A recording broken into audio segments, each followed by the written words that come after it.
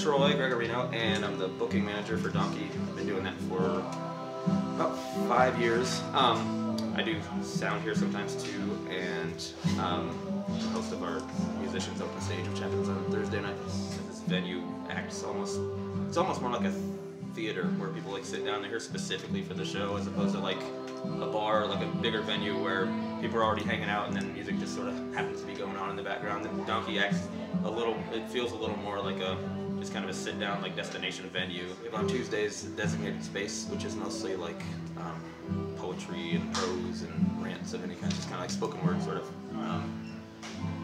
event. And then on Thursday nights we have open stage, musicians open stage, which is people sign up a week in advance and they play like 15-minute sets, and we get really stuff from all over the board for that. One thing that's pretty consistent as far as Thursdays go is that it's this really kind of attentive like atmosphere. It's something that we've, I think, cultivated over time. It's kind of a tradition where here it's about the music first, and so people are listening to that primarily.